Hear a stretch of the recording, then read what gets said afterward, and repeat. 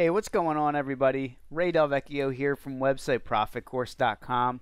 Today I'm going to set up a custom domain email address with HostGator web hosting, and we're going to do this through cPanel, which is the web host manager. So I'm going to log in here, and I have this set up here so all of these sections are minimized, and the only one I have open here is the email section. The only real decision you have to make is whether you want to create an email forwarder or an email account. So if you just want to pass along the emails to another account and deal with it there, you can go ahead and set up a forwarder in the forwarder section here, and just click the add forwarder button, and this is where you can select your email address at yourdomain.com and then just paste in the email address you want to forward it to. I'm going to show you how to create an account, so we'll go over to the email accounts section.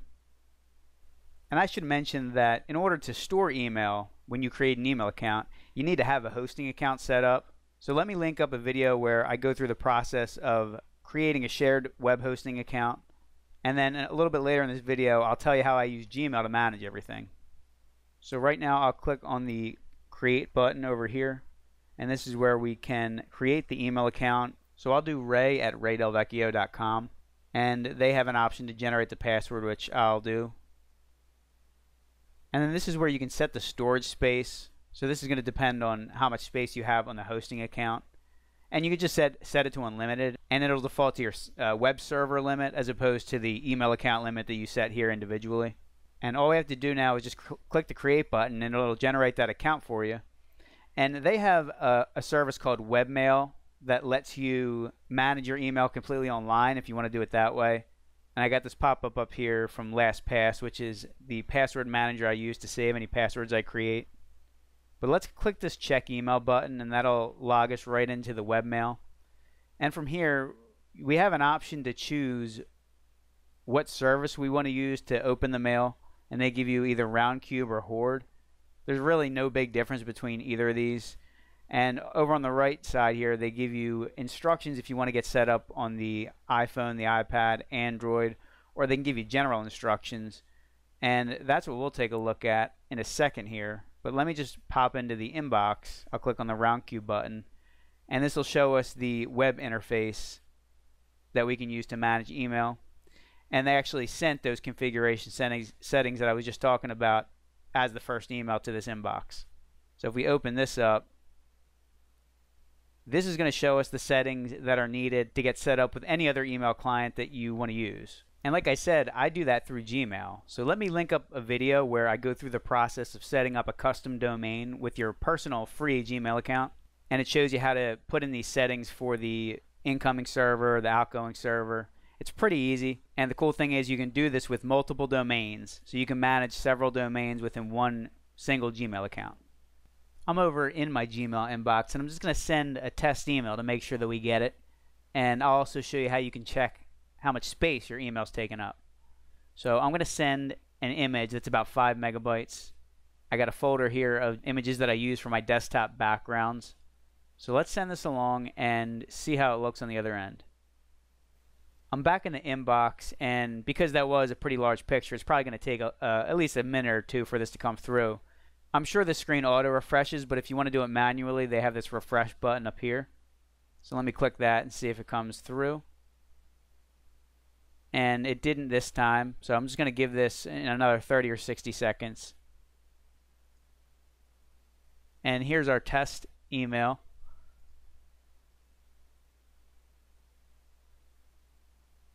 And there's our email. So we've verified that this is working properly.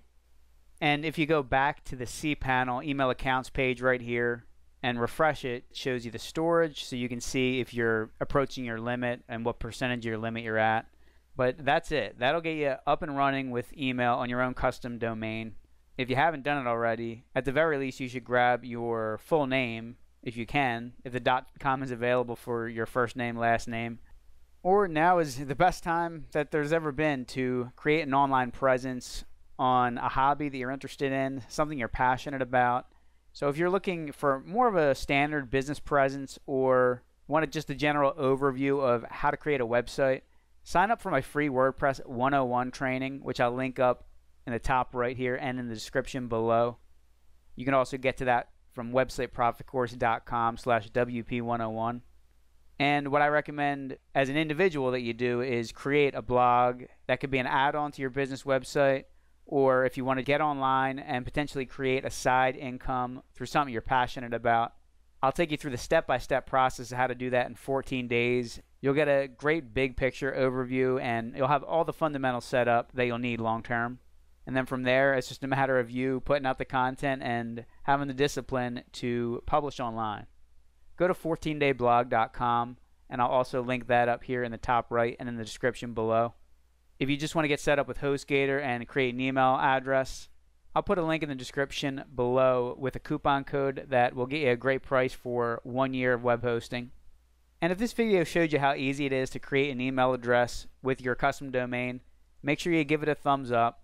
Subscribe to my channel for more tutorials on how to create a website, how to build your online presence, and how to make money with your skills. If you're setting up a website for any specific reason, let me know in the comments below. I've created or managed probably close to 100 sites at this point over the last decade, and most of them, were just test sites or something that I tried out and failed. But a couple of them stuck. I learned a lot along the way, and my goal with this channel is to help you along the process with all these little errors and little technical details, along with the mindset shifts that were necessary to take things to the next level. So thanks for taking the time to watch this entire video, and I hope you join me on the next one.